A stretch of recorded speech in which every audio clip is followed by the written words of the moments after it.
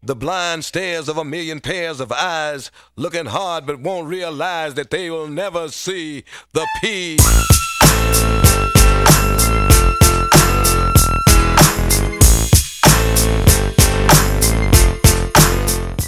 10 slave codes that were designed to oppress and humiliate black people. Enslaved blacks and Africans did not readily accept slavery. There were many uprisings where white settlers were slain or injured in the South and North.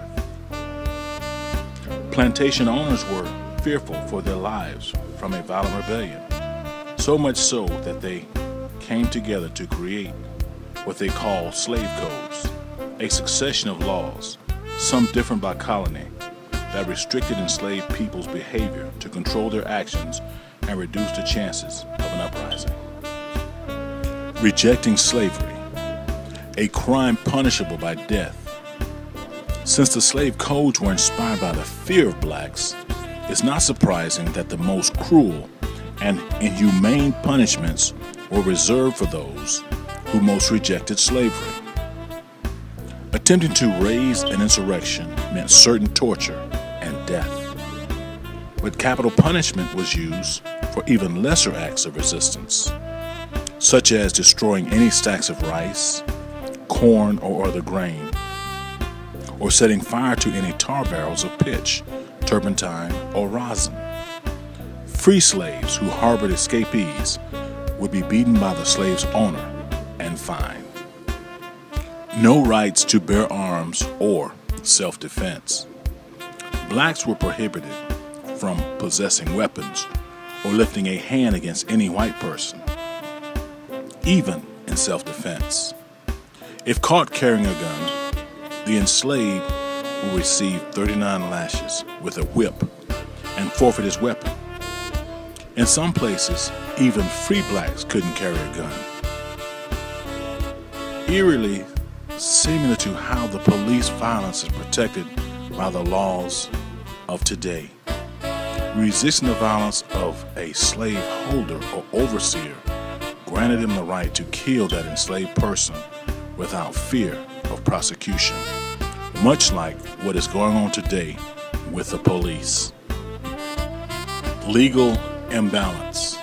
An enslaved person accused of a crime, any crime, against a white person was akin to a death sentence or worse.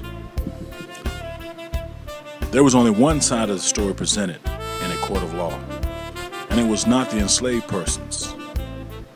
And the juries, of course, were all white.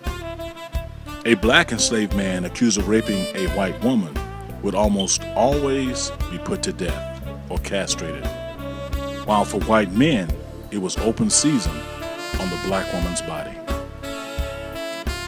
Travel restrictions. Enslaved people could travel only with written permission from their masters, and any slave or black person in bondage attempting to run away or leave the colony, later state, was subject to the death penalty. In the South, those who evaded capture for 20 days or more would be publicly whipped for the first offense, branded with the letter R on the right cheek for the second offense, lose an ear for the third offense, and castrated for the fourth offense.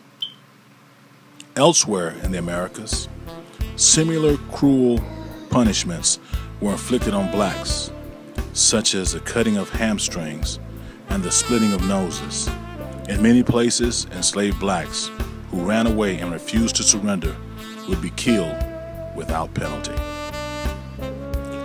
Slave codes target skin, color, and gender.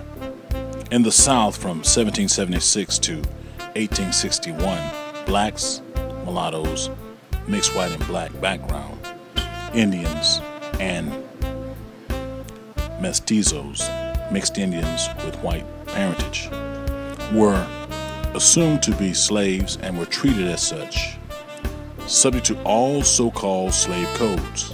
However, the U.S. institution progressed. The focus became the enslavement of blacks in particular, so laws were written to determine the status of human beings by skin color and the status of their mother. In Virginia, for example, only a free woman could have free offspring, but if a free white woman tied the knot with an enslaved black man, she had to become the property of her husband's master. Blacks could be owned, but couldn't own a thing. Enslaved blacks were not allowed to own property, as they were considered property. To have ownership of something, even their own name, would be empowering, and the plantation owners were adamant about suppressing any feelings of self-esteem, the same as what is taking place today. No congregating of black people. The slave codes prohibited the enslaved from assembling without a white person present for fear they might organize or express support to each other. Blacks were prohibited from reading and writing.